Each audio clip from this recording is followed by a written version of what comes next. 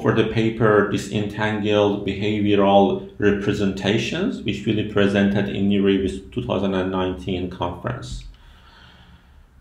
There are some similarities between how humans make decisions, but there are also some differences between them. And here our aim is to represent differences between the subjects or individual differences in a low-dimensional space.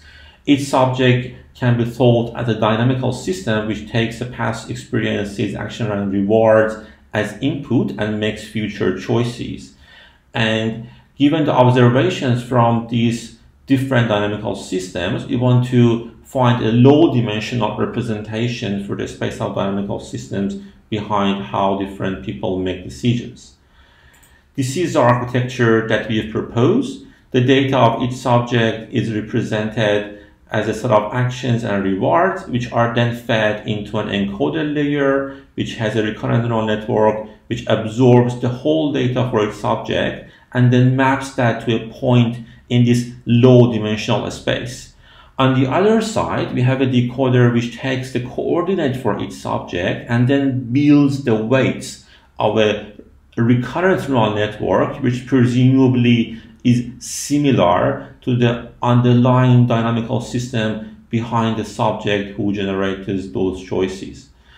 And then we train this whole network using three losses. We have reconstruction loss, which says how well this network can predict the choices of the subject on the that was fed to the model. We have this entanglement loss, which makes the dimensions of the latent space to be decorrelated.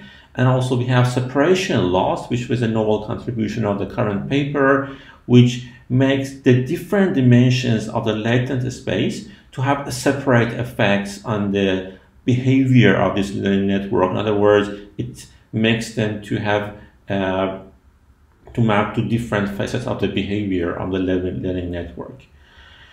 And as an example, we have a data for human subjects from three groups: bipolar, depression, and healthy. And then we map them to a low-dimensional space. And as you see here, along the Z2 axis, the behavior nicely segregates along healthy, unipolar, depression, and bipolar subjects. And then we can interpret the meaning of this dimension by generating networks for each value of Z2. And as we see here, for healthy subjects, they mostly stick with one action. But with bipolar people, they constantly switch back and forth between different actions.